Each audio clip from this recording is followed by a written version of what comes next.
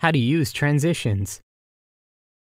Create main compositions where you can drag your scenes 1920 by 1080 or 1280 by 720p. Drag a few scenes to the main comp. Adjust timing of scenes.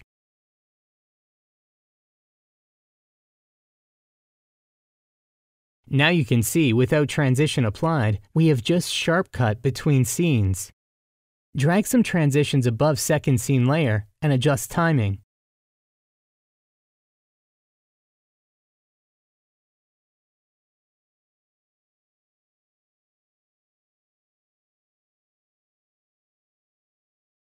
Now, set your second layer track mate mode to alpha mate. That means that layer will be visible only where transition animations appear.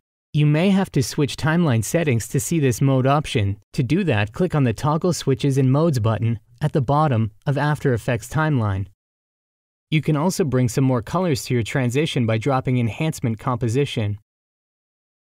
Always use the same kind of enhancement as name of your transition.